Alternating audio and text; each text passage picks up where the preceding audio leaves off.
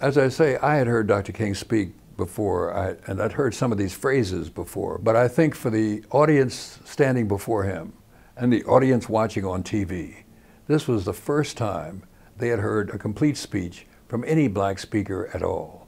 And the first time they had heard this marvelous preacher who had oratorical gifts ordinary people do not have, develop a rationale for the civil rights movement.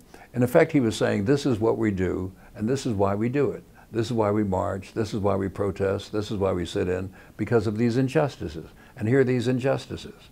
I want to tell you what they are. And when you hear them, you have to agree that people should not live under these circumstances. They ought to be able to do something about them, and that's what we're doing. That's why we do these marching things. And I think this rationale to the movement did a great deal in letting Americans understand, oh, I see what they're doing. I understand now for the first time. So a great many Americans who had no idea of what the civil rights movement was all about, in fact, who thought the same way the government did, that was mayhem and riot, found out it was a reasonable people doing reasonable things that everybody would do if they were in the same circumstances.